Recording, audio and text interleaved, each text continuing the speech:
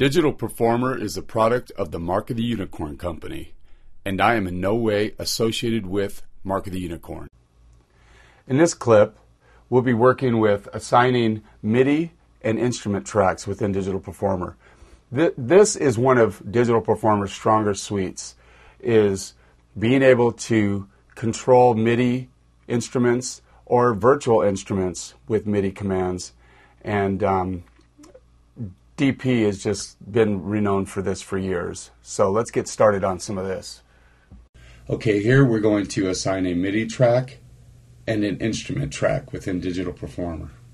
So we'll go here to our little console strip we have set up here. I'll go to Project, Add Track, MIDI Track. There's our MIDI track added. We'll go to Project, Add Track, Instrument Track. You have presets for your instrument tracks with the virtual instruments already in that assignment. So we'll go to Absent 4 and create that instrument track. Here is Absent 4 here.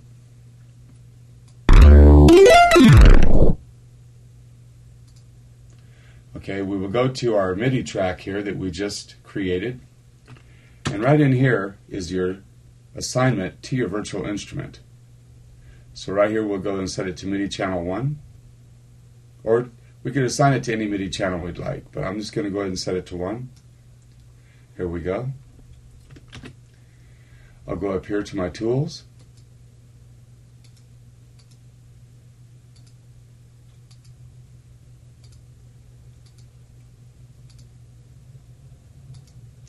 Okie doke.